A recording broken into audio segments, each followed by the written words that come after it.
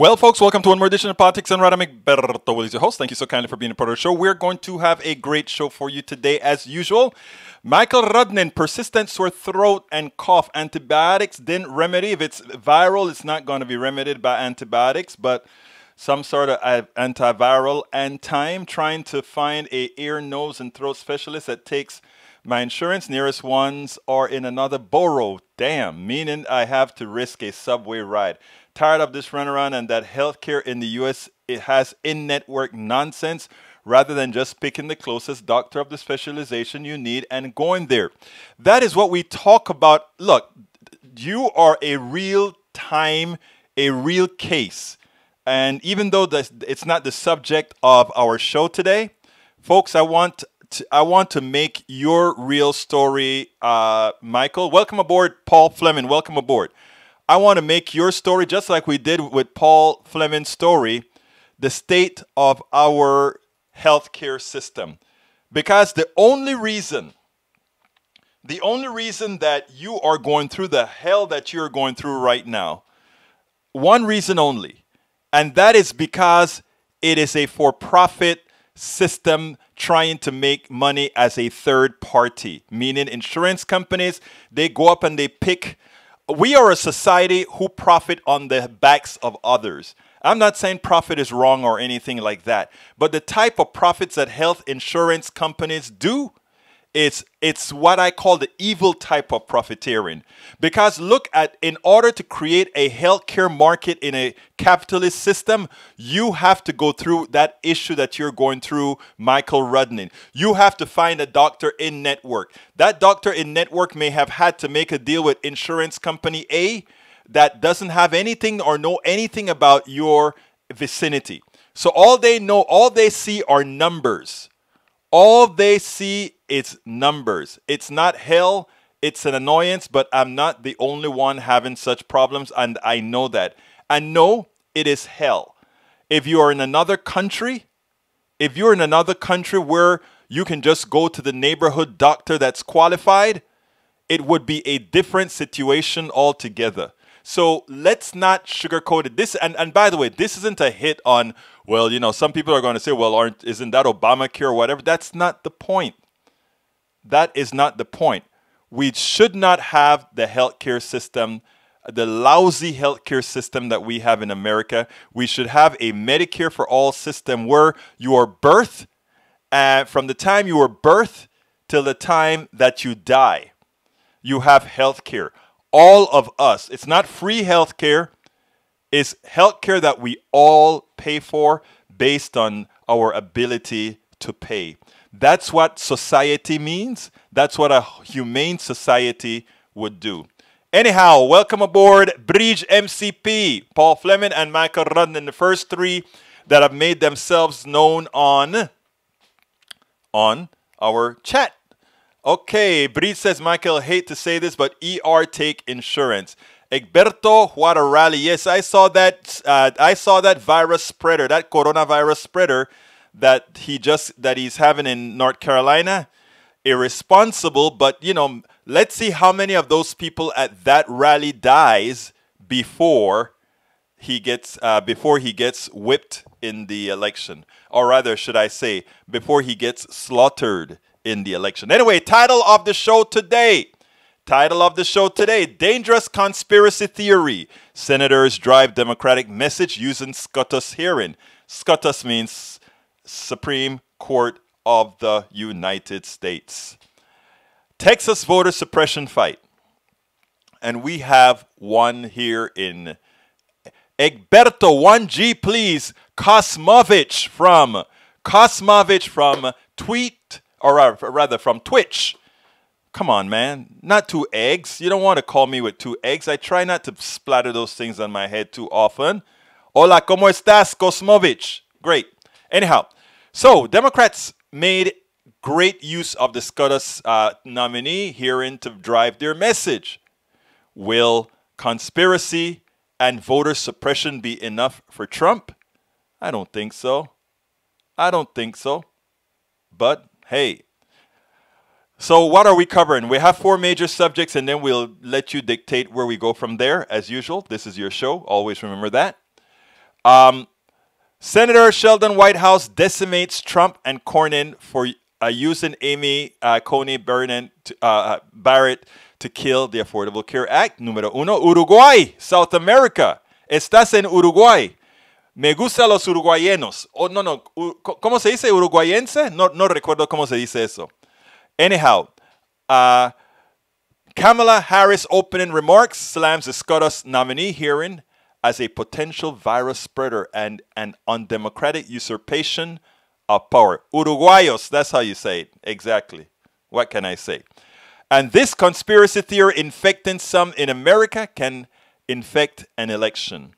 And lastly, in Harris County, the biggest county in Texas, most populous county, we have a young young clerk. He is doing a marvelous job, and he was interviewed on MSNBC. We're going to play that as well. Pieces of it, that is. Chris Hollins, Texas Harris County clerk, fights Republican voter suppression in his Democratic county. He proves young, strong leaders are the future. Not the ones that are scared of those people who are using the machine to continuously control, but young folk that know what they're doing. Anyhow, let's go ahead and get started with Senator Sheldon Whitehouse. Let me tell you why I'm playing these things, okay? A lot of these things occur, and I kind of cut some of the spaces out of it so that it'll be more pleasurable to watch. But a lot of these hearings that you have, it's long, drawn out, boring, but there are segments that are very, very important for people to hear. And the problem is that most people turn on the hearing, they see this, boring, I'm gone, goodbye. And I think as part of the independent media, our responsibility is to filter that stuff and present it in a manner that you guys can say, you know what, I'm not going to watch it, but I know Politics Done Right is going to cover enough of it that I will be made aware, as opposed to mainstream media covering almost none of it. So I hope you understand why I'm going to play this, why we do this, etc., etc., etc. So here is Senator Sheldon Whitehouse. Before the ACA, patients like me experienced times when they would come up against a life-threatening wall, not in treatment, but in the annual or lifetime caps on coverage insurers were allowed to impose. I can't imagine what this would have meant for me. Bankruptcy or worse. Laura's not alone. We're in the midst of a relentless, deadly health crisis that Trump has botched, which touches nearly everyone in this country. Americans are dying by the hundreds of thousands. Our economy is down 10 million jobs. Despite all the warnings and all the desperate pleas for help, people on the front line, healthcare workers, teachers, first responders, police officers, countless others, still struggle for the resources they need. More and more small businesses are closing for good. Many hospitals teeter at the edge of insolvency. Rhode Island, like so many other states, faces cruel fiscal challenges brought on by this pandemic. Since May, the House has passed 2 major COVID relief bills to tackle unemployment insurance, aid to the front lines, help to small business, support for hospitals, support for states and localities, and plenty more. Mitch McConnell's Senate Republicans won't budge. No urgency, he said. But 80 minutes after we learned of Justice Ginsburg's death, Mitch McConnell signaled he would fill this vacancy. The White House chose a replacement 3 days later. Justice Ginsburg hadn't been buried when the president and Senate Republicans celebrated Judge Barrett's nomination at the White House super spreader event. This was a hypocritical, tire-squealing 180 for many Republican colleagues. When they blocked Merrick Garland, we heard nonstop about the importance before an election of the American people weighing in at the ballot box. Nonstop. That you shouldn't have a nominee appointed to the court after the primary season had begun. Well, now, with Americans voting right now in the general election, we get this mad slapdash rush. Why? Look at the Supreme Court calendar. Exactly 1 week after the election, on November 10th, the Supreme Court is going to hear California v. Texas, a constitutional challenge to the ACA. It survived its last challenge by 1 vote. If the new challenge succeeds with a new justice, the case will tear out the ACA, the law on which over 20 million Americans rely for health insurance, through which 17 million Americans access Medicaid coverage, under which 129 million Americans get pre-existing conditions covered, under which millions of seniors enjoy lower drug costs. Gone. And make no mistake, this nominee's signals on the ACA and on respect for the ACA precedent are clear. Clear enough to move her to the top of the big donors list. Just 3 years ago, she wrote that Chief Justice Roberts pushed the Affordable Care Act beyond its plausible meaning to save the statute. In 2013, she wrote that stare decisis is not a hard and fact rule in the court's constitutional cases, the ACA being a constitutional case. Clear signals that are likely why she's before this committee now. So back to Laura. With stories like Laura's coming in from around the country, why would we rush forward? Well, the answer isn't pretty. There's a promise to big donors that must be kept. When David Koch ran for vice president, he campaigned on getting rid of Medicare and Medicaid. Imagine his fury when Obamacare passed. His groups are spending millions right now on this nomination. Republicans in Congress tried and failed to repeal the ACA more than 70 times. It's in the Republican Party platform for justices to reverse the ACA decision. Trump has over and over said this is his reason. And now we're in this mad rush to meet the November 10th argument deadline. And colleagues pretend this isn't about the ACA. Right. The travel of the ACA case leads to one senator's doorstep. In a Politico article yesterday, the senior senator from Texas tried to say that this rushed process isn't targeting the ACA. But look at the record. The district judge in Texas who struck down the ACA in the case, now headed for the court, is a former aide to the senator, who's become what the Texas Tribune calls the favorite for Texas Republicans seeking big judicial wins like torpedoing the ACA. The senior senator from Texas introduced in committee the circuit court judge who wrote the decision on appeal striking down the ACA. Senator Cornyn has filed brief after brief arguing for striking down the ACA. He led the failed Senate charge to repeal the ACA in 2017. He said, I've introduced and co-sponsored 27 bills to repeal or defund Obamacare and have voted to do so at every opportunity. And now, talking about socialized medicine, the old Republican battle cry against Medicare, Senator Cornyn and all of our colleagues on this committee are pushing to get this nominee on by November 10th, the time needed to strike down the Affordable Care Act. Please don't tell us this isn't about the Affordable Care Act. From Cornyn judge to this nominee, hop, hop, hop. When Texans lose their ACA health care protections, hop, hop, hop, to see whose doorstep it's on. Lost in this hypocritical rush is the legacy of Ruth Bader Ginsburg. Let me close by remembering her for a minute in this unseemly charade. She fought for equality, equity, and dignity. She forged a path for women in the law, to Harvard Law School, to the pinnacle of legal academia, to the apex of legal advocacy, and on to the Supreme Court, where she defended women's reproductive rights, Gonzalez v. Carhart, the rights of workers, Ledbetter v. Goodyear Tire and Rubber, voting rights, Shelby County v. Holder, the rights of immigrants, Homeland Security v. Regents, and countless other freedoms. In her work, she bent the arc of the moral universe toward justice for all Americans. How fitting that she should be the first woman to lie in state in our United States Capitol. As to this charade, big donors may love it, but Americans see what's going on. They see this ugly, hasty, hypocritical power grab, and they know what it means for their health care in the midst of a pandemic. For Republicans, there is no washing your hands of responsibility for the results that your president has told us will ensue. We spend a lot. That is so important what he talked about. And this stuff was so well orchestrated. Okay, let's see. Breach says I sent you a message. Electoral College and judges like ACB, Yeah, I know. I didn't see it specifically. I gotta look for it, but it's amazing. The trio are now there. Roberts, ACB, and who is the third one? Breach. I forgot who the third one was. Was it Alito? That actually worked on getting Bush, Bush v. Gore. Remember that Bush v. Gore taken? Well, anyhow. So you know what I'm talking about. Anyhow, let me tell you how well orchestrated. What I really admired with the way the Democrats ran that SCOTUS nominee session yesterday, the hearing, is how coordinated they were. I want you to understand what White House did there.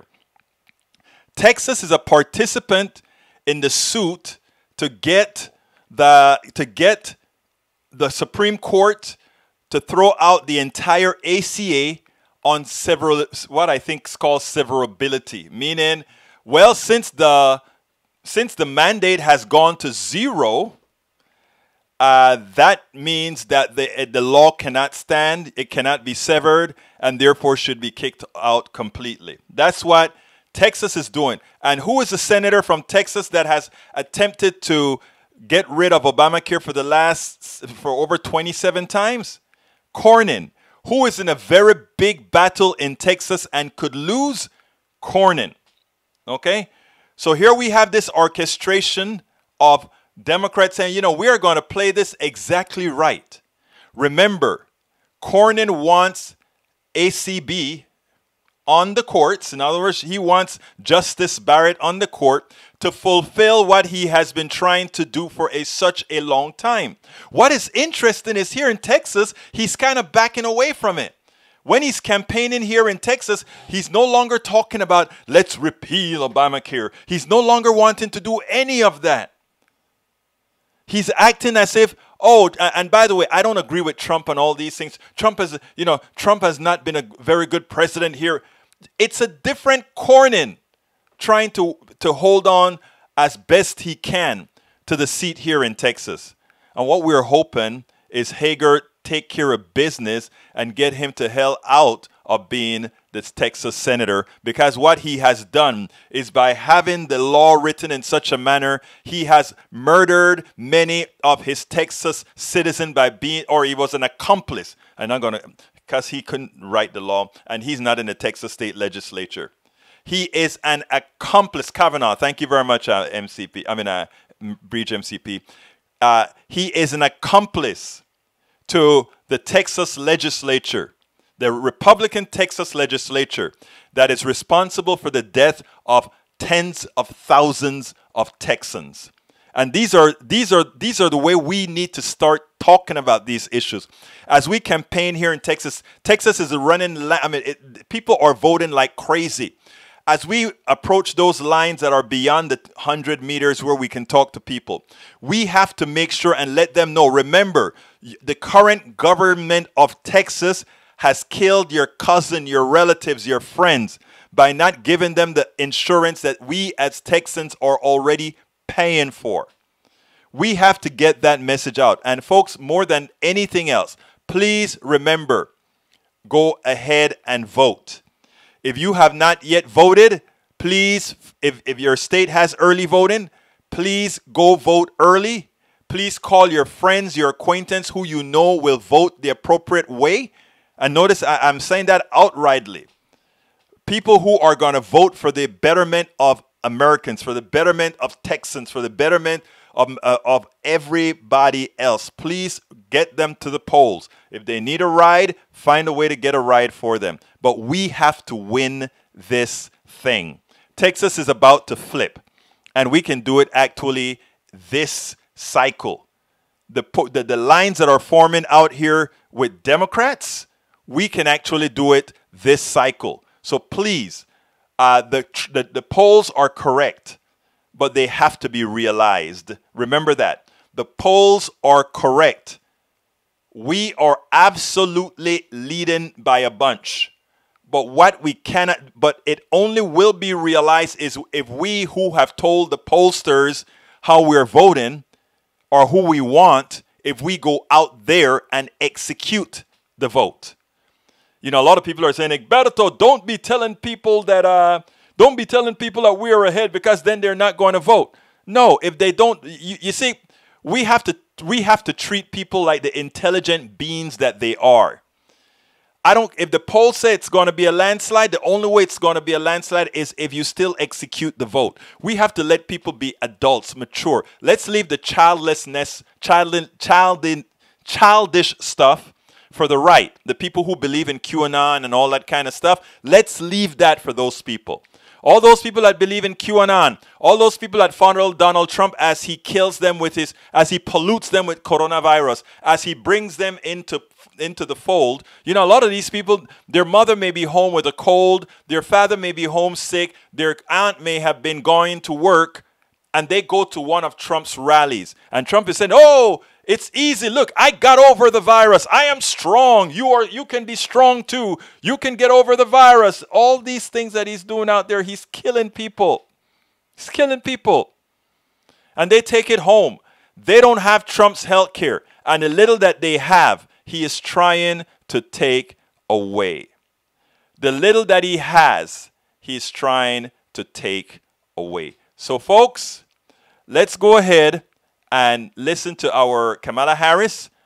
I want you to listen to this entire one as well, please, because she also was very good in talking about what this Supreme Court justice means, but not only that, using this platform to put across what the democratic message, the correct message, the progressive message is supposed to be. So let's check that out and take it on the other side. This hearing has brought together more than 50 people to sit inside of a closed-door room for hours while our nation is facing a deadly airborne virus. This committee has ignored common-sense requests to keep people safe, including not requiring testing for all members, despite a coronavirus outbreak among senators of this very committee.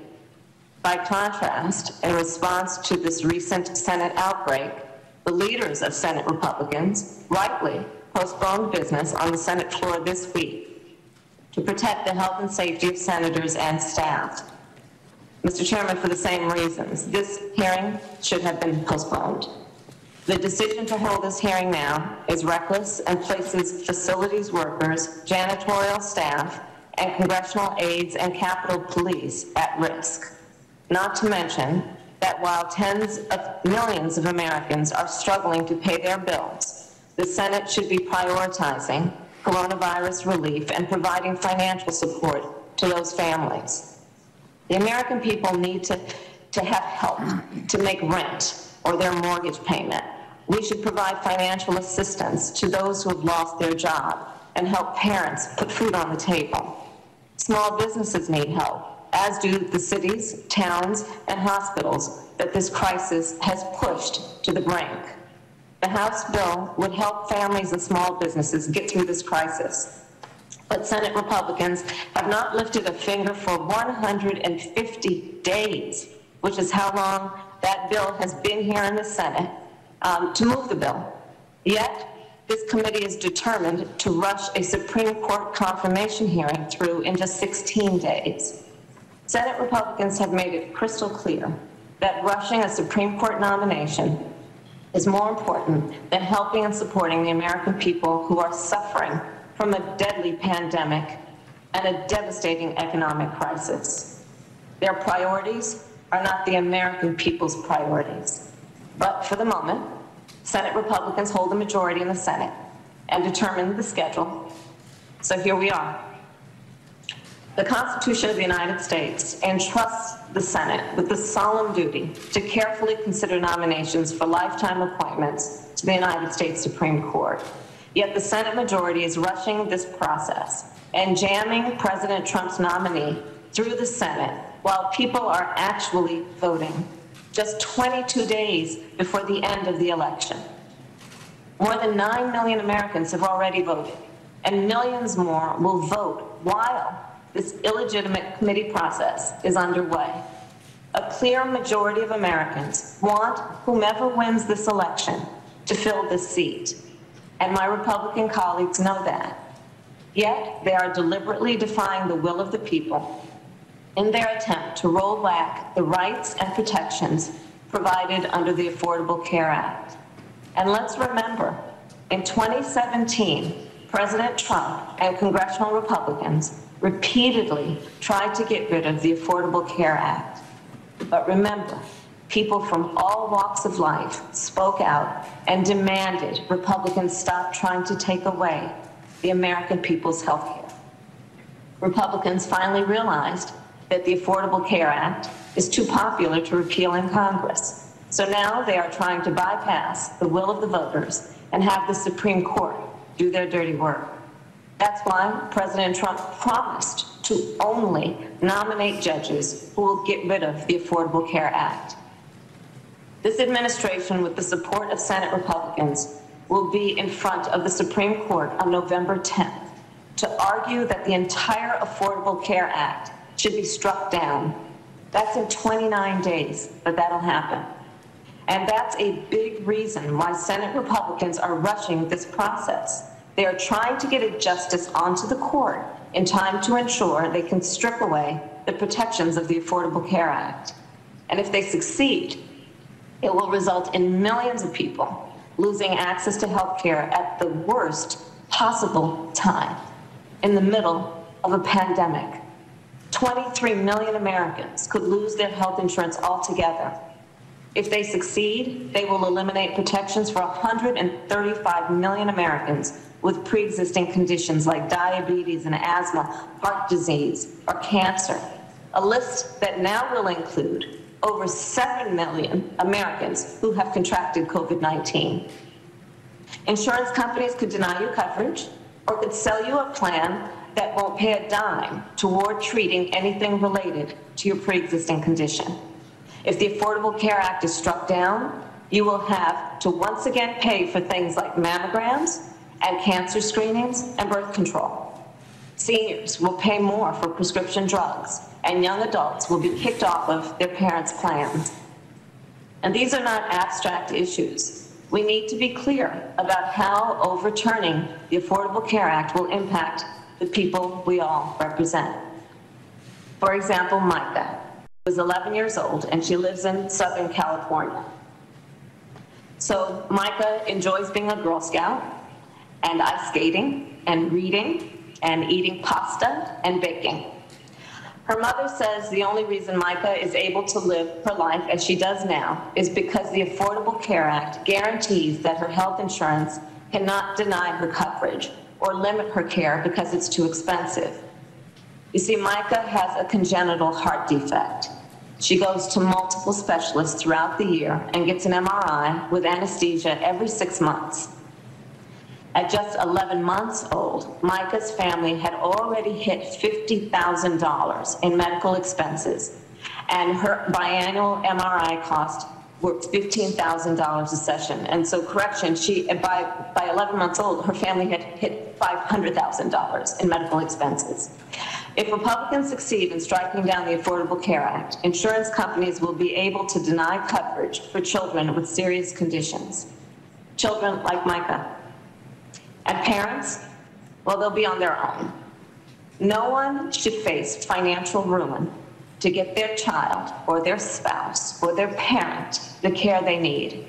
And no family should be kept from seeing a doctor or getting treatment because an insurance company says that the treatment is too expensive.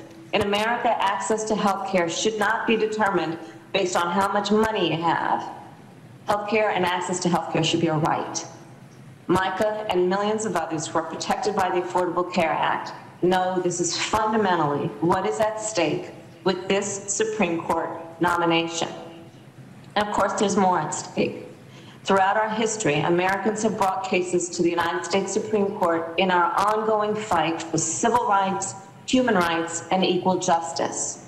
Decisions like Brown versus Board of Education, which opened up educational opportunities for Black boys and girls. Roe versus Wade, which recognized a woman's right to control her own body. Loving v. Virginia, and Obergefell v. Hodges, which recognized that love is love, and that marriage equality is the law of the land.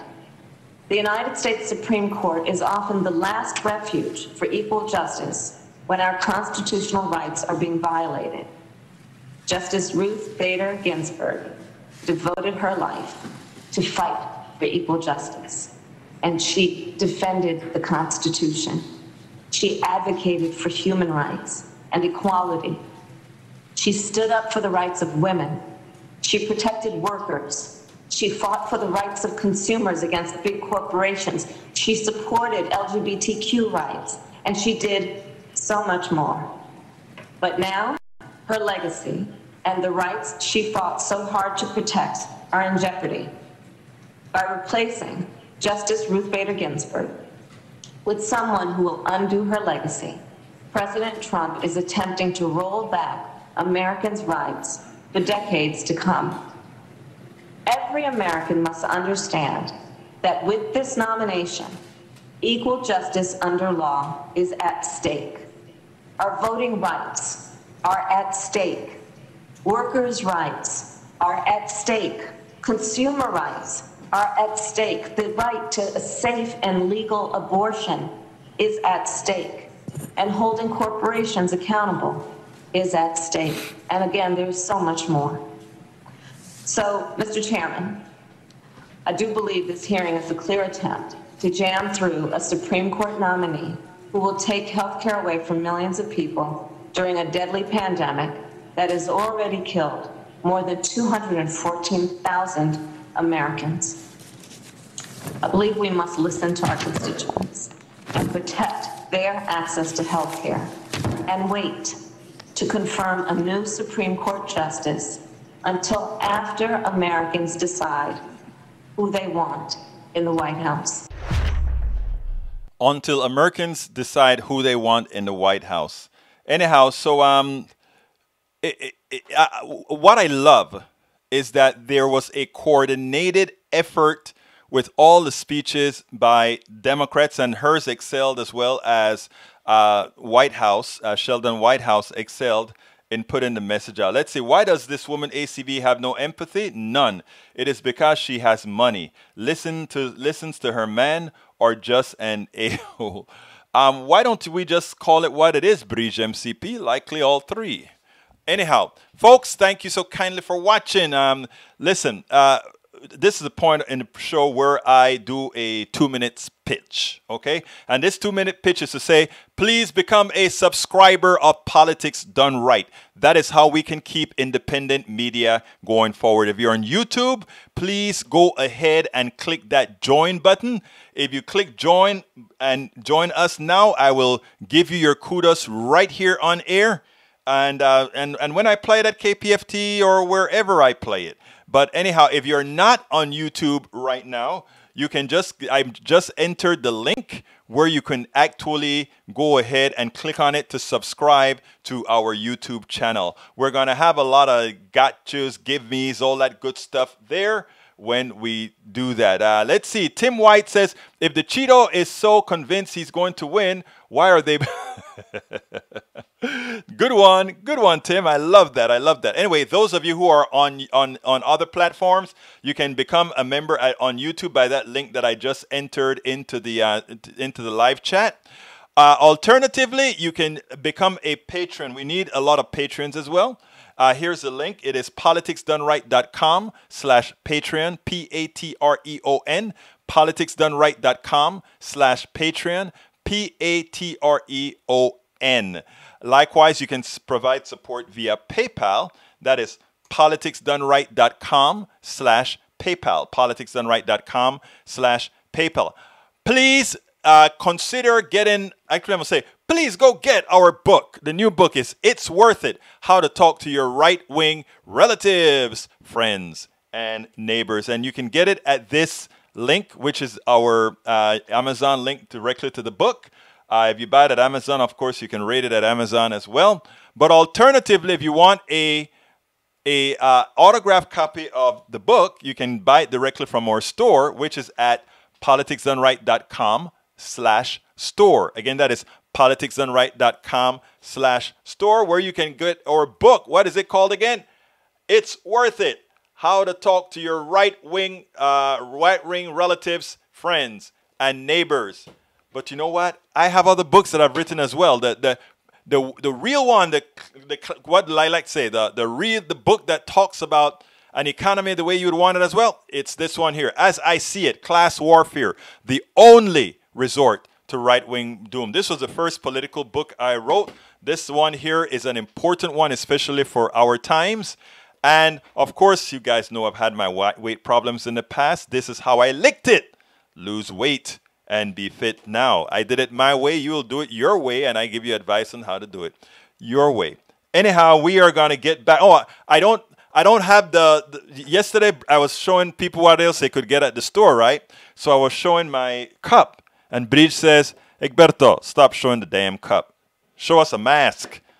I'm going to show you the mask as soon as I get those in. Those should be coming in anytime in the next few days, I hope. But yeah, there's masks and T-shirts and all that kind of good stuff out there. So check out our store, politicsdoneright.com/store. politicsdoneright.com/store. Okay, let's get back to the program. Let me first salute all the great people in here. Bridge MCP, welcome aboard. Daniel Ledo, welcome aboard. No, that's me. Bridge MCP, welcome aboard. Tim Whites, welcome aboard. Paul Fleming, welcome aboard. Tank 28, welcome aboard. Let's see, who else am I missing? I'm going up the line. Man, you guys have a lot of messages and trying to kind of pick that out of the message. Sometimes it's difficult. So bear with me. If I missed you, forgive me. Janet Duffy Graver, welcome aboard. Let's see, Kienmas.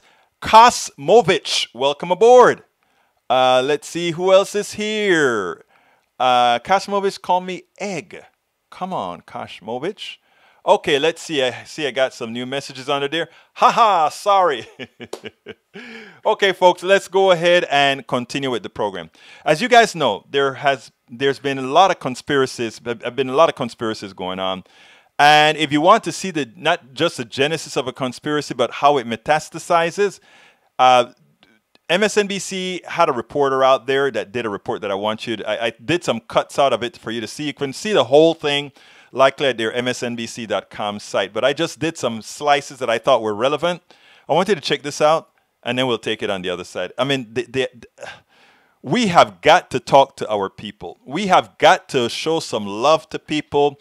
We have got to show people that they have places to fall, that they have places that they can be, so that those people that are abusing them, making money out of their fears, confusing them, so that they don't have to go there.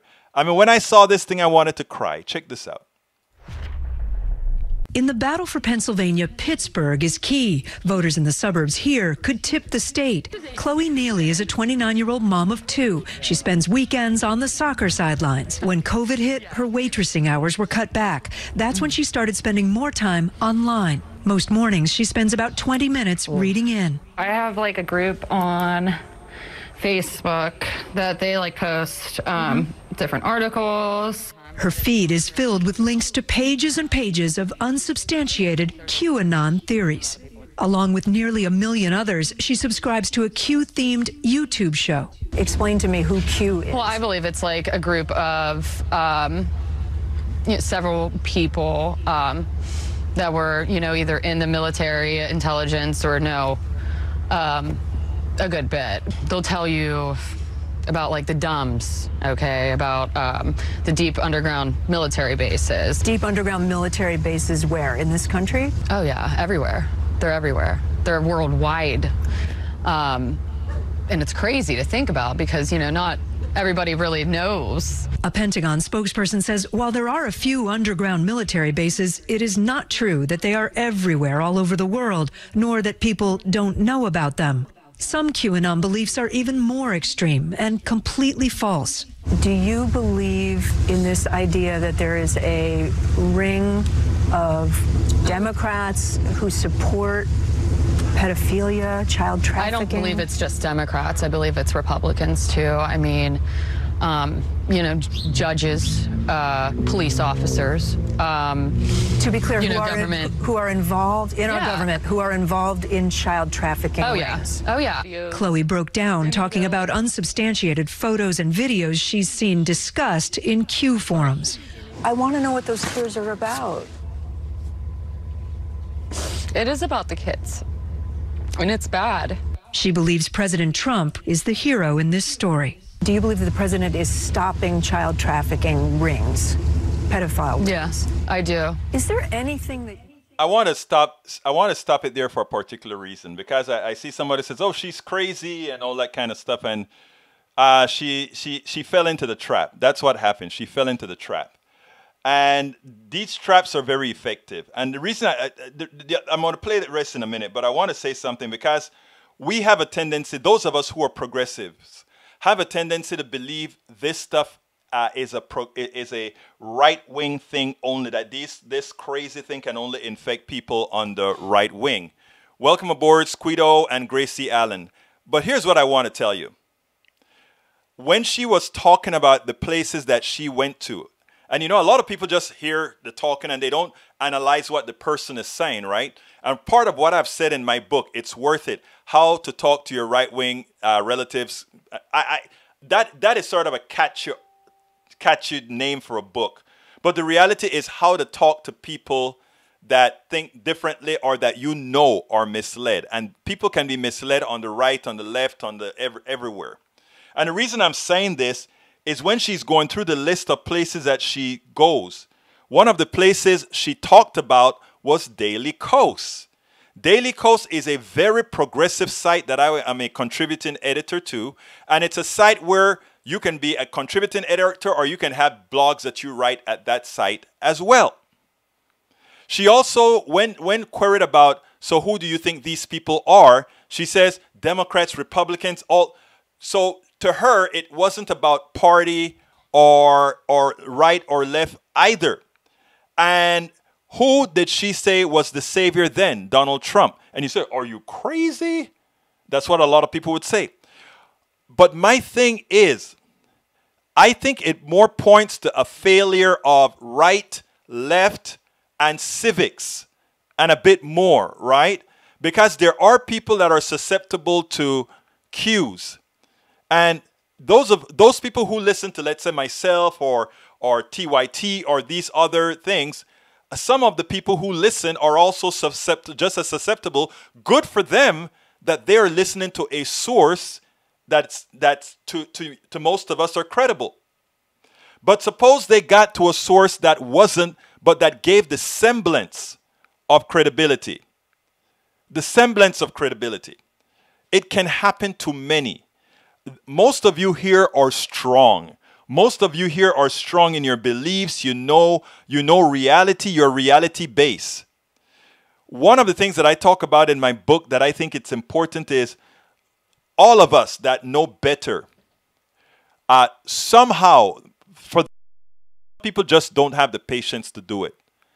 But for those who can, the only way we save society at large, and I'm talking our country and all of that, because this stuff can metastasize, is if we start, this young lady is only 29 years old. She's my daughter's age.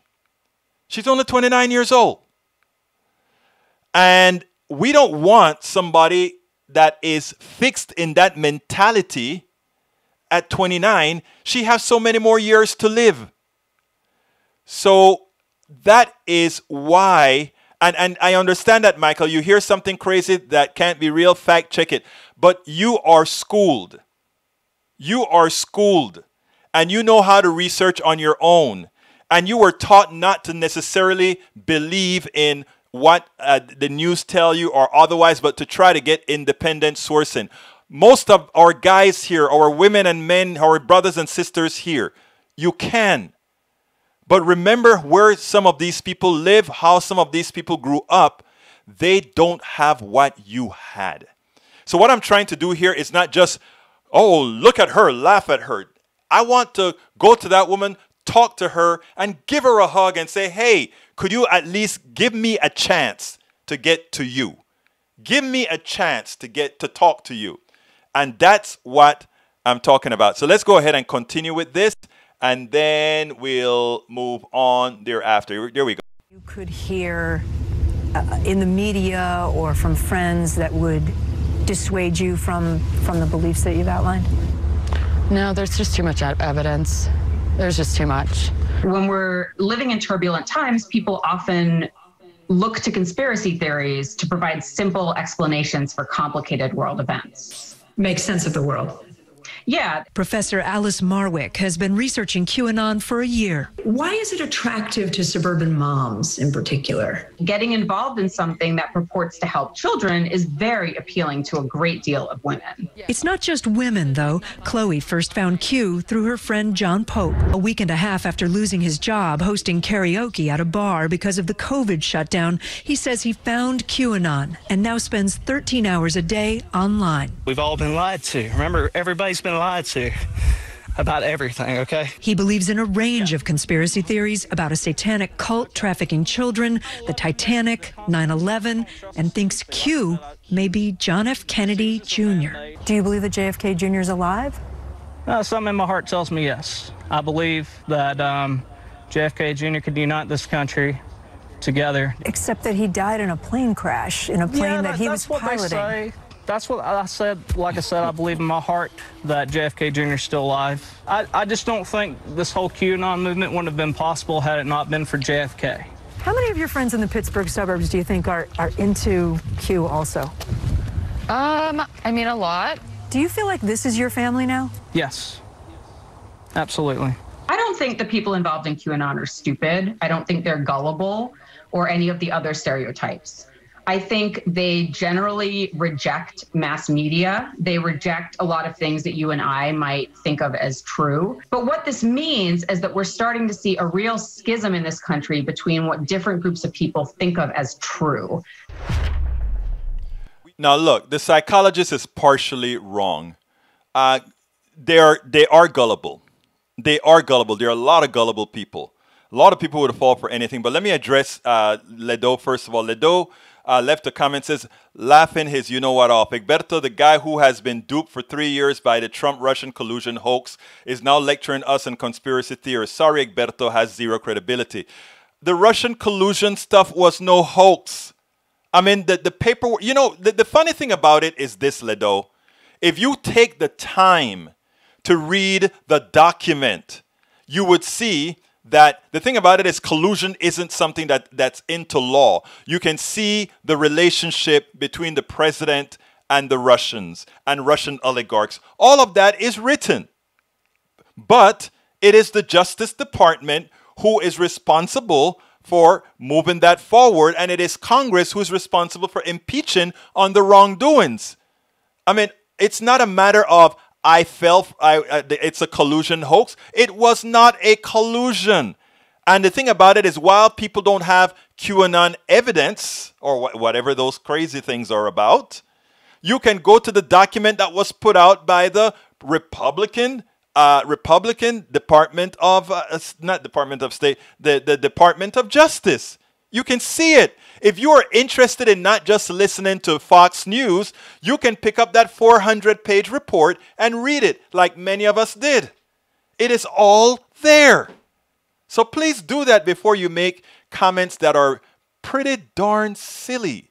I hate to say it, but pretty darn silly. Okay, so go ahead and read the document. Then come back and let's have a conversation. Okay, I am right now in Texas, the Republican, from the governor right back to the Republican Party, they're really trying, they're scared to death. And the reason they're scared to death is because Texans are starting to vote. And we've never seen voting like this before. Now, a lot of people say, well, we have to make sure what we're not doing is cannibalizing the day of election day people. And we are cannibalizing election day people. In other words, a lot of people not going to wait for election day. How are we going to know that? If we make sure that the voting, the pre-election day voting exceeds what would have been there on election day, we can actually feel a positive feeling. And I think that is where we're going. First day, more than double our best day in 2016. So let's go ahead and remember that. But we have a young clerk here in Harris County that he is finding every possible way to make sure that voting is easy. This is what our representatives are supposed to do. Now, it's funny because while in Texas, we are trying to take away voting drop boxes, and the Republicans are saying, oh, that is dangerous, that can be manipulated. It's ironic that in California, not the state, but the Republican Party is putting drop boxes all over the place. And we don't know what they're going to do as far as the collection of the ballots in those drop boxes are going to be. And I don't remember hearing too many Republicans say, hey, that is dangerous, that could be manipulated, because there are enough track backs on these ballots so that people can know, one, was their ballot received? Two, is your ballot being processed? So those are, well, you know what they are. They make no sense. But check out our Chris Hollins and how he's taking care of Harris County. With me now from Texas is Chris Hollins. He's the Harris County clerk. Harris County, Chris, has a lot of Democratic voters.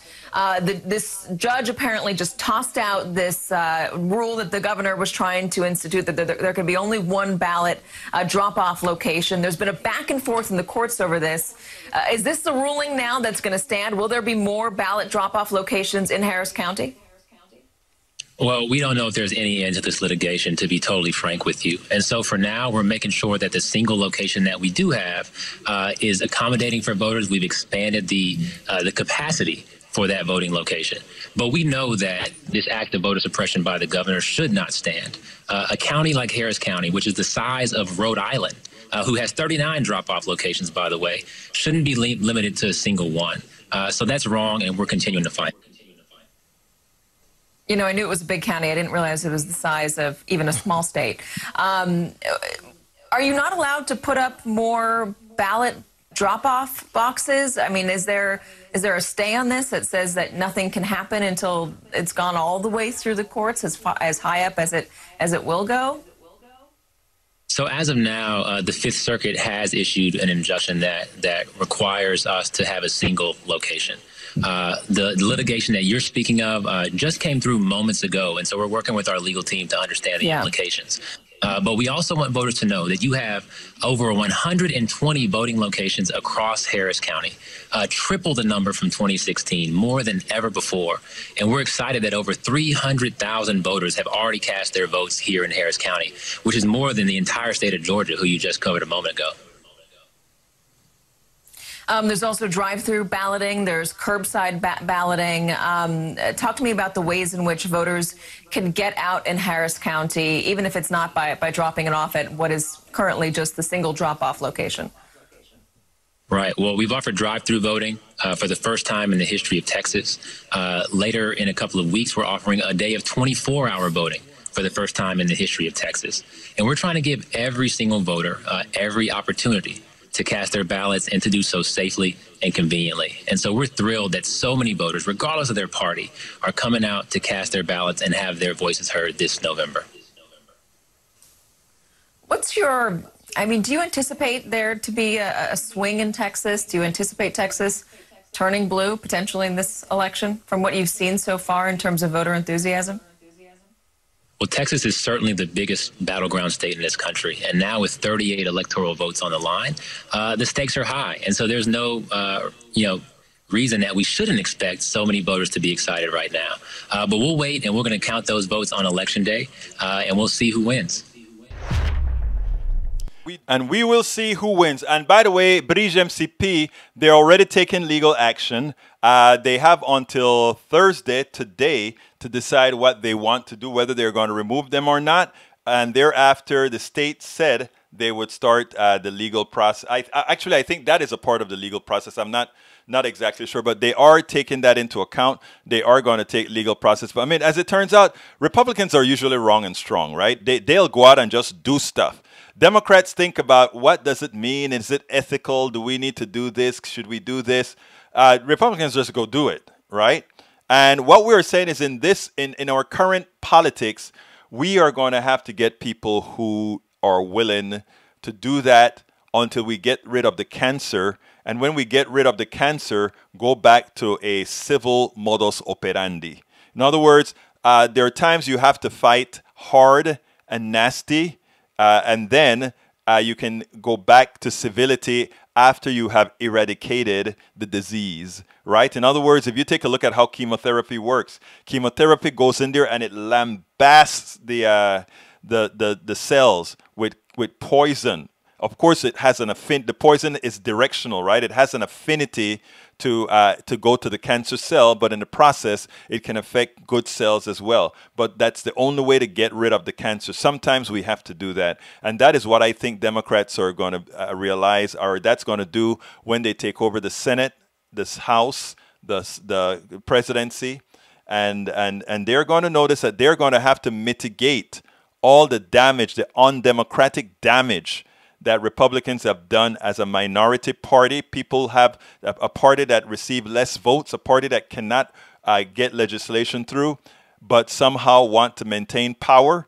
They're going to have to force them to do, or rather not force them, they are going to have to implement what the will of the people, the will of the Americans have told them they want to do. Folks, we are coming to the end of the show. The name of my book, It's Worth It, How to Talk to Your Right-Wing Relatives, Friends, and Neighbors. Please go ahead and get it. You can get it at this link that I'm just posting here, the Amazon link. You can get it there. Or if you want to have an autographed copy, any copy that's purchased at our store, I am the one shipping it out, and I autograph it before I ship it out. So that you can get at politicsdoneright.com/store, politicsdoneright.com/store, where you can get a whole lot of our other products. If you are on YouTube, please click that join button.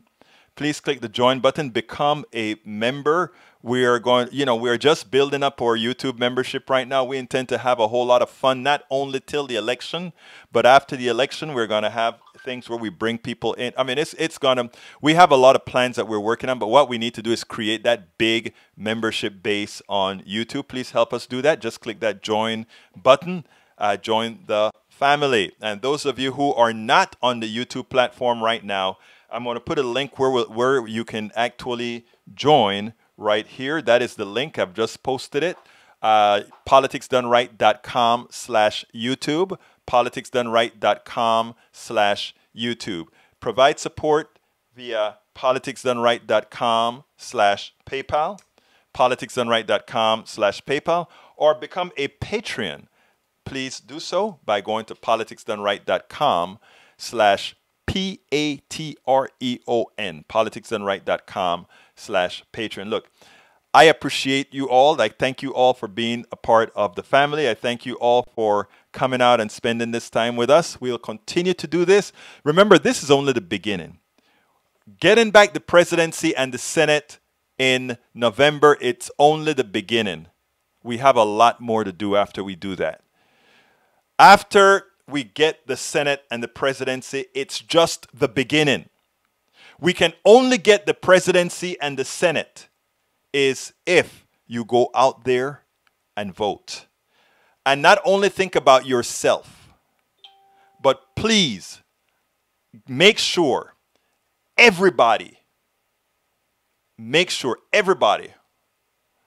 go out there and vote. Yes, Rudnin, I am sorry. I will read all the messages after the show.